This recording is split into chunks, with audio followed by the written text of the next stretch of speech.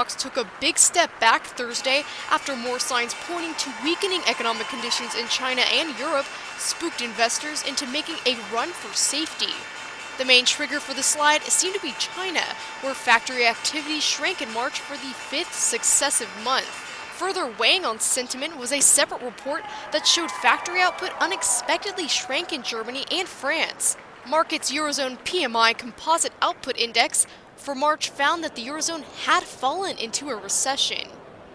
Concerns about global growth overshadowed a drop in U.S. jobless claims and better-than-expected growth in an index of leading economic indicators. European markets finished in the red as bank stocks continued to head lower. The Dow Jones Industrial Average and the S&P 500 were treated for a third day, closing at 13,047.35 and 1,393.39 respectively. The tech-heavy Nasdaq lost 12 points to 3,063.80. Jessica Minton, IB Times TV.